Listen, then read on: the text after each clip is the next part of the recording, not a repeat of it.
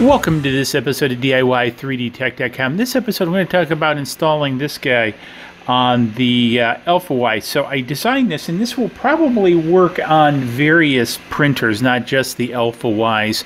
However, what happens is this mounts to the gantry, and if you have like 2-3 millimeter lead screws, what have you, you can use this to attach this, and then attach an action cam to the bottom of this. Now, with this action cam, one of the things you'll notice is upside down, because one of the things I want is the lower profile of the lens coming into the bed.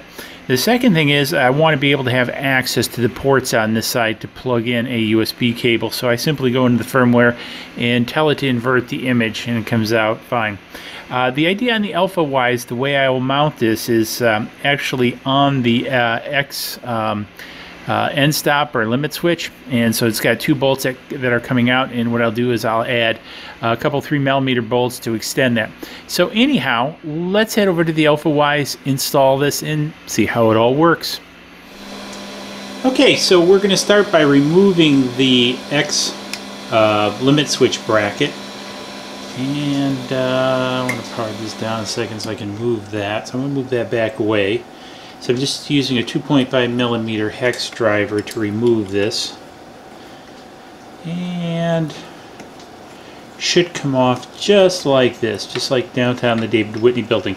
Now when we turn this over, what we'll do is we'll expose, again, make sure I get this in here, two more M3s. So these are shorter M3s. I think they're about maybe 10 millimeters. And what we're going to do is we're going to replace these with longer ones, but what we're going to do is remove them.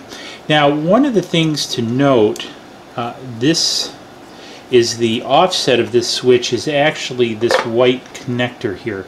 So this is what shims it out from the back of it. And then so what I'm going to do is I'm going to look for a little bit longer M3.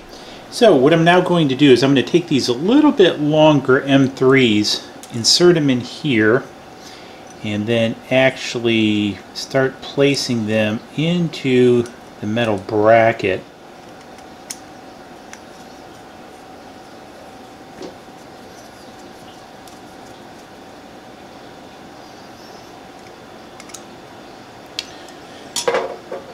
Now that I've got these tightened down, you notice they stand a little bit proud of the metal bracket. So what I'll do is I'll take these 3 millimeter brass offsets, and I'll go ahead and screw these on here.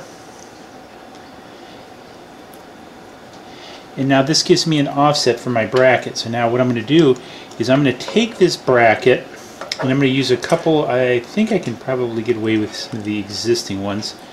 I might have to go a little bit longer because I want to place a washer on the outside of them.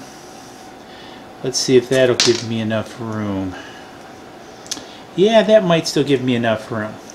So before I do that though, I'm going to go ahead and I'm going to remount the motor bracket onto here.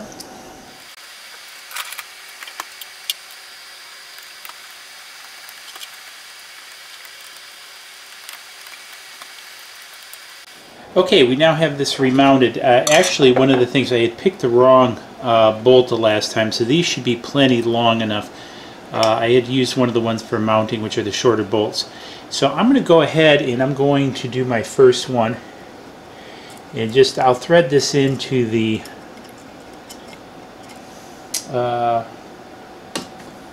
opening. And actually, these might end up being a skosh too long. I might have to use shorter ones.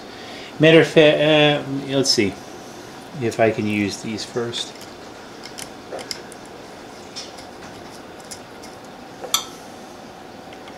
And it's going to depend upon, the length of this is going to depend upon your brass shims or whatever you want to call these things. Yeah, that should be good.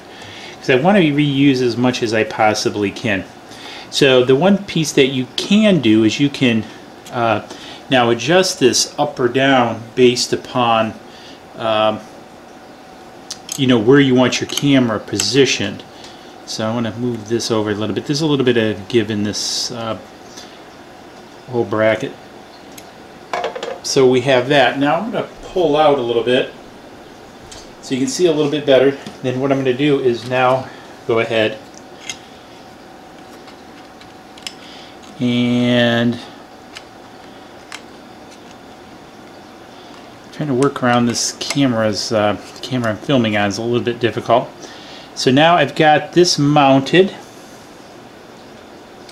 and you can also angle the camera a bit if you want. And so now this is set up and mounted. Let's check it from a different angle. So again, here you can see what's going to happen is the gantry raises. This is going to sort of match the height, and then we now have this angled very much down onto the or towards the bed area. So the way that it's going to capture is sort of my build area. So I find this very interesting. Now I will have run some overlays up in the corner so you can see kind of how this comes out. But I really like this idea. I might make some modifications. There is a little bit of give here. I don't know how much that's going to play in. And I can definitely bring this up a little bit more, and I can also move this in a little bit more.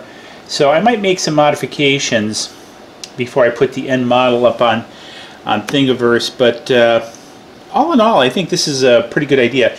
And again, you can mount different size cameras, that kind of stuff on here. I can, again, because I can get at the USB port here, I can use this as a webcam, or I can use this as a regular action cam and record internally. So anyways, hopefully you found this interesting. If you did, hey, give it a big thumbs up. Don't forget to share this. I'll have this file out on Thingiverse, so the link will be down below. And don't forget the swag shop up there, and we'll see you guys in the next video when we build something else. Cheers. Please click like below and subscribe to the channel.